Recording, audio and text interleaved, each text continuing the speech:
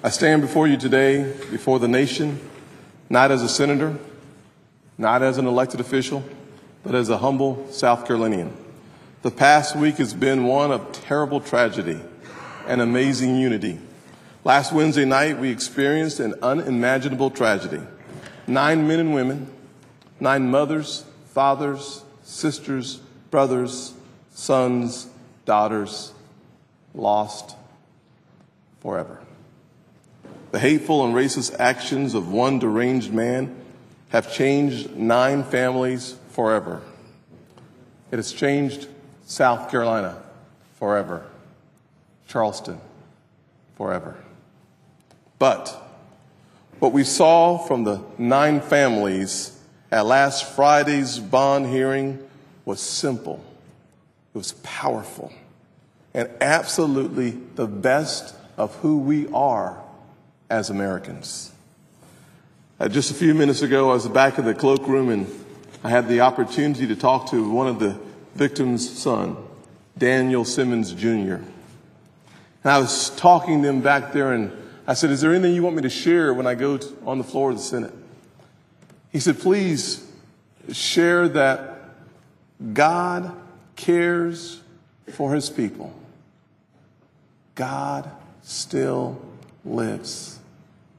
I was amazed. And then he said with great enthusiasm and energy, a sense of excitement, that this evil attack would lead to reconciliation, restoration, and unity in our nation.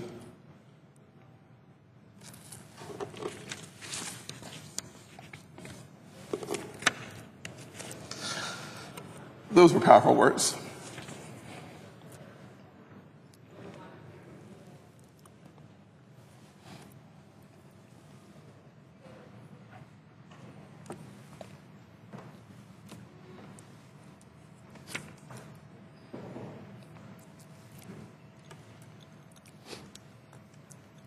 It is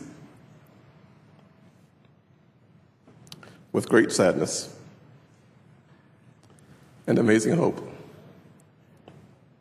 that our future as a nation has been changed. It has been changed because one person decided to murder 9. It has been changed because the response of those 9 families has been so courageous, so inspiring. If you would just pause for 9 seconds, a second for each one, I would appreciate it.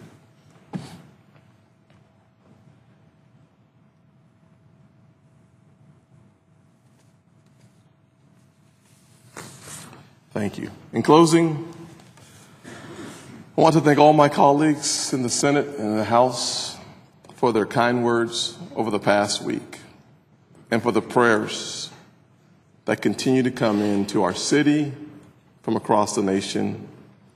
We are Charleston, we are South Carolina, and we are absolutely united. And we are committed to replacing hate with love, pain with kindness, and ill will and hostility with goodwill and comfort.